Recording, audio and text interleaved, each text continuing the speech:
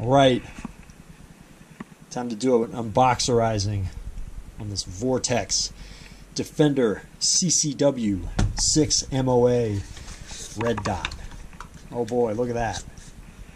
Look at that thing.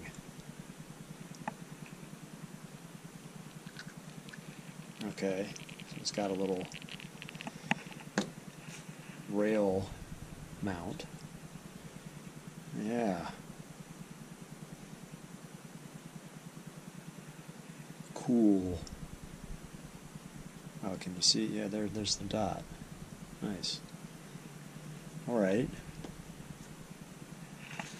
What else we got in here? All up in here. There's some foam block. Let's see. Instruction manual. Well folded.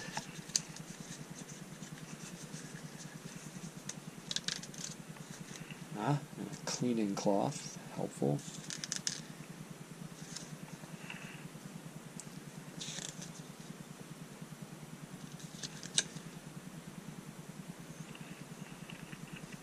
Yes.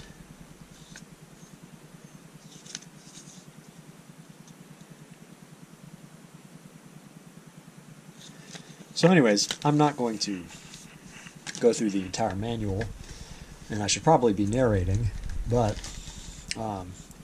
this little box comes with, let's see, a shim plate, 1 degree shim plate, used to angle the optic slightly to gain elevation when zeroing at less than 15 yards. These are screws for a SIG P365. These are screws for an FN 509. These are screws for a Smith & Wesson 2.0. These are for an HK VPN Tactical or a Kimber Aegis or KHX Custom. These are for a Glock MOS, Ruger 57, or a Springfield Hellcat. There we go. Need that one. This is for the Canik TP9SFX or the TP9SC, the SIG P320, M17, M18, and RXP, and the CZ-P10 series. And then this is a little doohickey, a little tool for getting, I guess, the plate off and then possibly adjusting something. Yeah, it looks like it's for adjusting. And then a couple of extra screws, probably for that. So, what's this going to go on? It's going to go on this, my Hellcat RDP. So, as you can see, it's clear. And I think what I'm going to do is I'm just going to leave it assembled, the gun that is, and just put this thing together, just bolt it on right now, so that you can see what this mammer jammer will actually look like.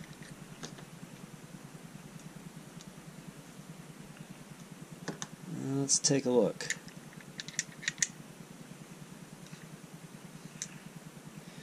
And I'll have once I bolt it down, I'll let you see the, let's see if I can get you a picture of it right now. Yeah, there you go. So it does co-witness, and it's a good size. So what I'm going to do is get the Hellcat screws, and this is, I'm not going to zero this on camera, although maybe I could. We'll see. We'll see how I feel about it once I've bolted it on, if I feel like doing more video. But, okay. I mean, this is pretty, the installation of these things is pretty basic. It's one of the things I like about firearms, is that they're kind of like puzzles, the way everything fits together and operates. Just comes together very nicely. A well-crafted firearm, that is, and well-crafted accessories I don't know the torque spec. I could look that up, but what I'm going to do is snug it down. Not over tight, just snug. Finger tight. So there you go.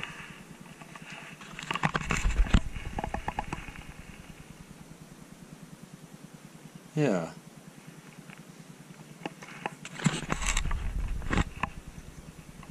Yeah, that looks good. And then, what's nice about it is you can rack the gun using that thing.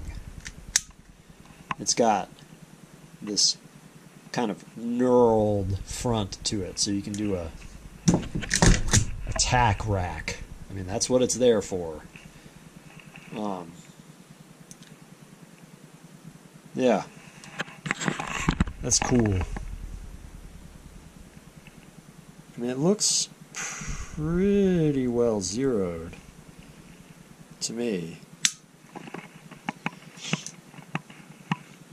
But we can find out if I just remove this compensator, take that little feller off, set him on my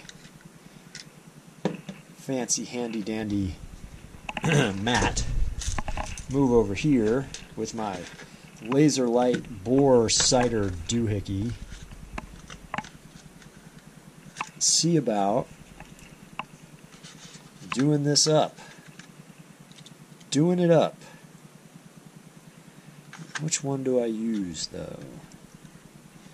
So it's gotta be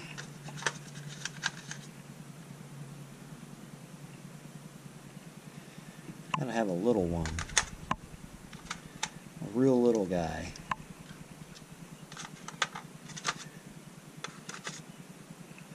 Which I'm not seeing. I presume it's that, but it should go on the other way, I would think, unless there's a littler one. Huh.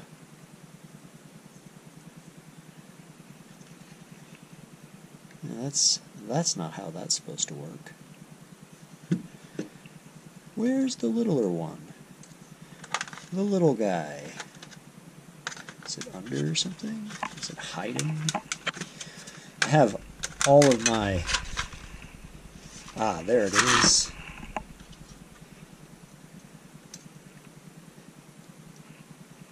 I have all of my accessories together in one box.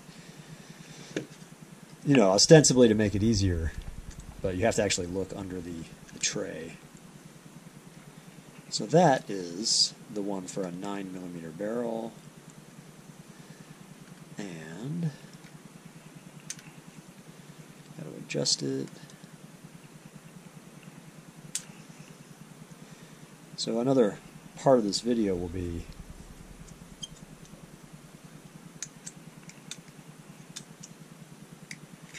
doing the bore sighting. So what you're supposed to do is,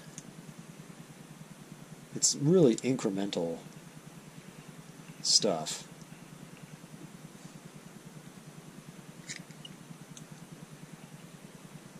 But you have to do that like that, and then tighten it down.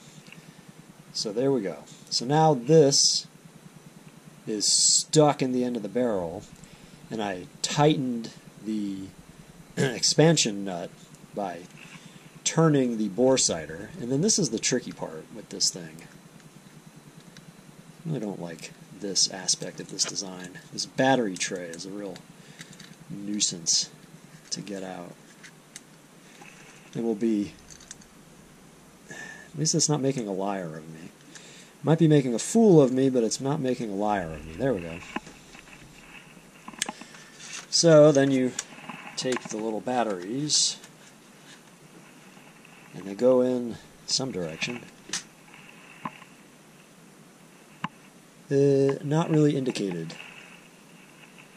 by the device. So let's just try with the negative side down and see if that gets me to where I need to be.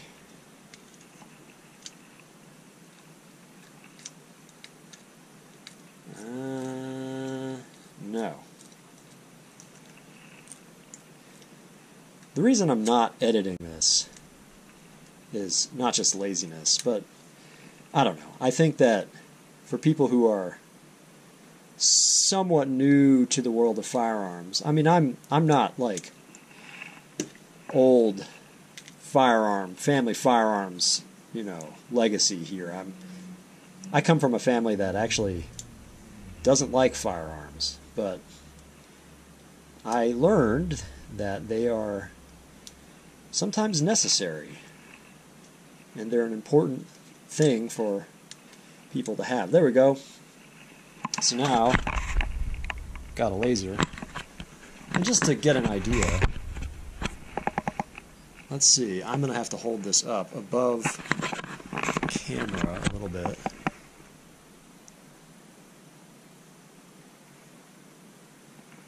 So the red dot is high. So what I'm going to do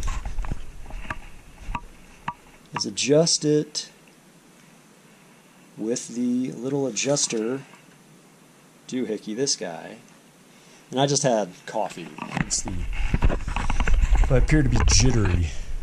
I've been having a lot of coffee lately. So there's this little adjuster knob right there, or screw. This one is for left and right. This one is for up and down, presumably. Sort of process of elimination there.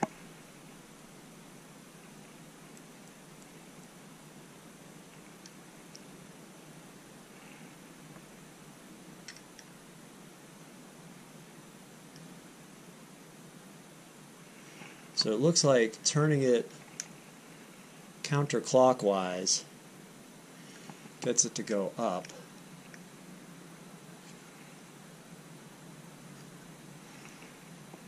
And sorry, I'm not demonstrating that to you. There we go. So counterclockwise appears to make it go up. I don't know if you can see that. But of course that's at whatever that distance to the wall is. I'm going to need to adjust this at a greater distance. So let's go outside and hopefully not scare my neighbors.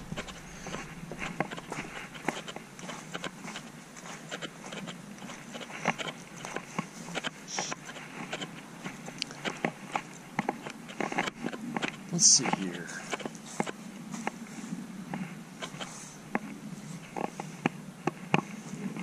That is good, actually.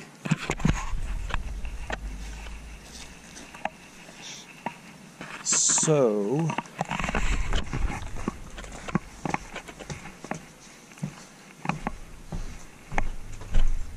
I think this is properly sighted already.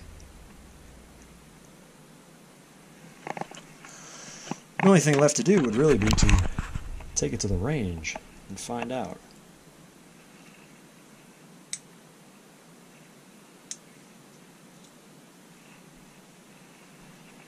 So there we go. Time to put everything away. And what I was taught as a young lad was, when you're done with your tools, always put them away so that you can find them the next time you need them, even if they are hidden under the tray. But at least, you know, you'll notice that I didn't cut the scene and then suddenly reappear with my tool. The reason is because they were all in the same place. So there we go. My bore sighter is back. I'll reinstall the compensator. And the trick with this compensator is there's a little button here, and I mentioned this on my other video with the Hellcat, but you just sort of get it started. You have to press the button to get it onto the threads, and then make sure you're not cross-threading it. You don't want to cross-thread your compensator, so it requires being gentle and like turning it backwards, waiting for it to click. There we go. Right? There we go. So as it gets closer and closer to the notch, what you'll notice is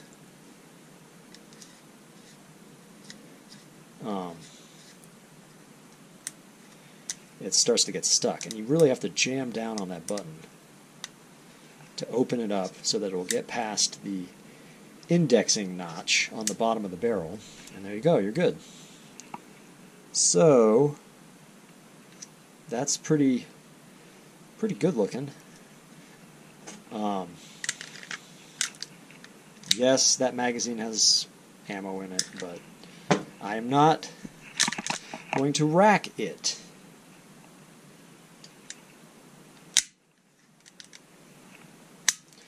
So the one thing I will look up in this instruction manual is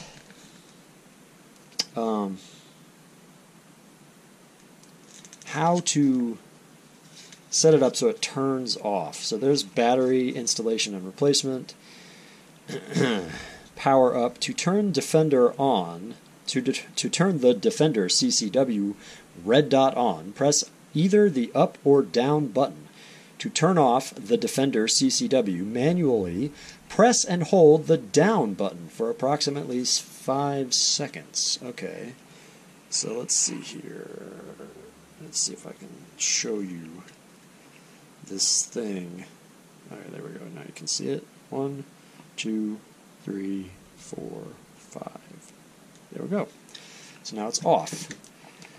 Auto shut off. The red dot will automatically shut off after 14 hours. Powering down the red dot manually will disable the auto shut off feature. To turn on the auto shut off feature, press and hold both the up and down buttons for 3 seconds. During these 3 seconds, the dot will turn on at the lowest brightness setting and gradually increase to the brightest setting. Once the dot has reached its brightest setting, the auto shut off feature is now on. Motion activation. The Defender CCW is equipped with motion activation. This feature is only available when the auto shut off feature is turned on. By allowing the unit to shut off automatically after 14 hours, the dot will turn on automatically the next time you pick up your gun. Powering down the red dot manually will disable the motion activation. And, button lockout. Let's read that. Button lockout. The Defender CCW includes, and I know I said I wouldn't do this, but I'm not reading the whole thing. The Defender CCW includes a button lockout mode to prevent unintentional setting changes. To turn on the button lockout feature, press and hold the up button for 3 seconds. The dot will blink off for 0.5 seconds and then remain on. To turn the button lockout feature off, press and hold the up button for 3 seconds.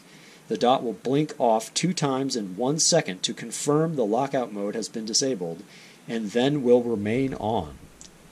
Brightness selection.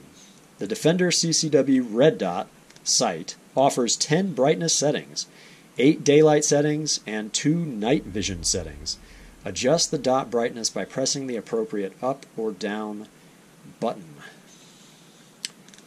So anyways, like I said, I'm not going to go through the whole thing. You can do that if you choose to buy it, or you could probably just go to the Vortex website and see this manual. What I am going to do is fire up this auto shut off feature. So there we go. Press up button to turn on, and it is, I think you can see it, there it is on, and then let's see here. auto shutoff. Press and hold both the up and down buttons for 3 seconds. During these 3 seconds, the dot will turn on at the lowest brightness setting and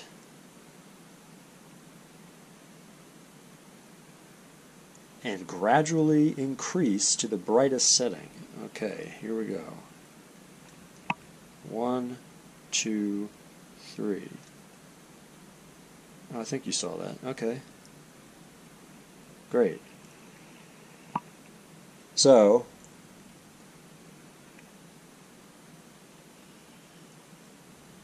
it should have the motion activation on now. So, the auto shut-off feature is turned on, and this should shut off on its own in 14 hours. And I'm going to show you adjusting. There we go. So that's pretty useful, actually. The up and down buttons for adjusting the brightness. Yeah. So what remains to be seen with this thing, and you can't really see the dot now. There you go, now you can see it. It's still plenty bright for me. The camera doesn't quite pick it up that well. But, yeah, this looks really good. Like I was saying, the thing that remains to be seen is how well it actually shoots. So that will be a video for another day. Thanks for watching. Catch you later. There we go. It's another day at the range.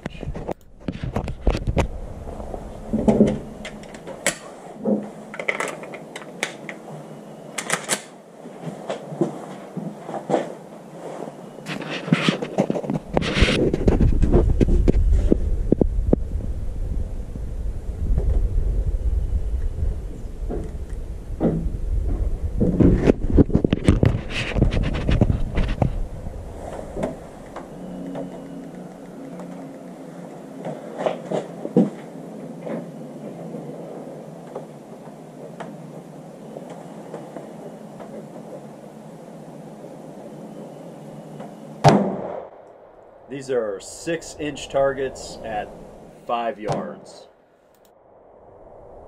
Oh, yeah.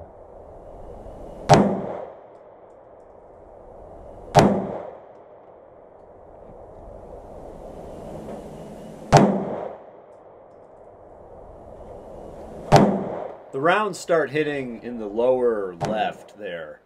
That's not the sight's fault. That's me. I tend to do that when I'm shooting. It's a thing I'm working on. But when I was doing it right, that sight was spot on, and I could hit the red